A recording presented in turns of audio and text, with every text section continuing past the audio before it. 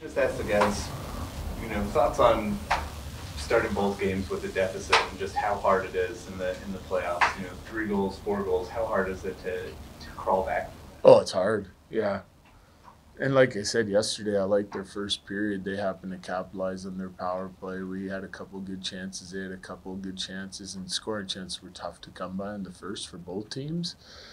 But the way we played in the second is really, at the end of the day, inexcusable, and we dig the hole that we just can't come out of. And we were able to do it the first night, but I felt like the first night it was an evenly matched game, and they just capitalized on some, and we would need to do the same to stay with it. But just like sort of our base of play last game in game two just wasn't good enough, and that's hard to climb out of. Harder than if you're playing well and trading some chances here and there, and you just can't capitalize. That's a game of hockey, but game two just wasn't up to the standard that we want to have, especially in the second period.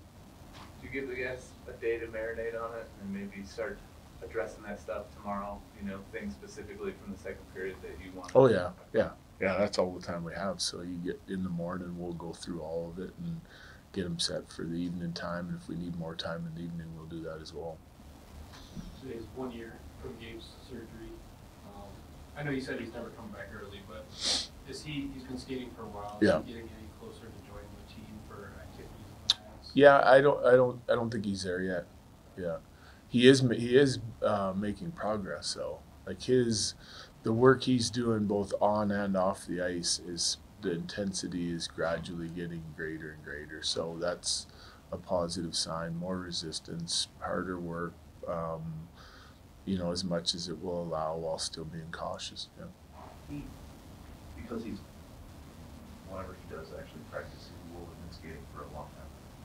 Do you expect him to be able to practice a few times and be ready, or is he going to need a long runway even after we get to the practicing thing? I can't answer that. Yeah, I don't know. It's too much of an unknown. We don't know. He obviously getting, like I said, more intensity to the reps he's doing, the length of time he's on the ice, the work he's doing on and off the ice is increasing. So that's the one positive sign that we have. Yeah. I'm going to ask you about the top line last night.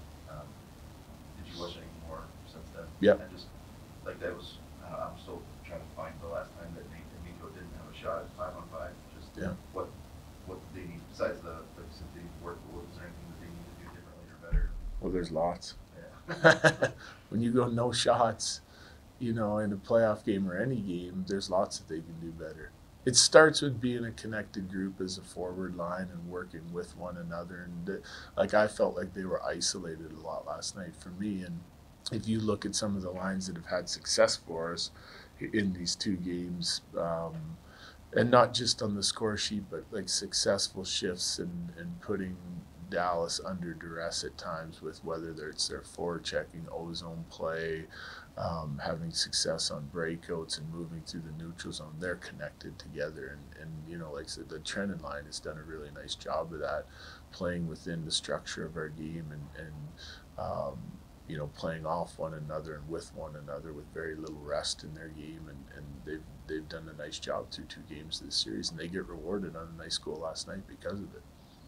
Just like last series, you split on the road and now you come home for 2. What do you like about that opportunity to come home on home ice and kind of have that advantage again? Yeah, when you're starting on the road in a playoff series, you steal the first one. You're certainly hoping to try and go get another one and really put a stranglehold on the series. But I think going into it against 2 very good teams, you're looking to make sure you go on the road and get one game, and make sure that you're there's a little bit of a feeling out process, but be able to go and get one on the road is a positive sign. We did that. We know we haven't played our best yet in this series, and we were able to get a result in one game, and we got to go and better our performance and come home and take care of home ice. That's where we're at. We feel good about coming home and what we still can accomplish in this series. Yeah.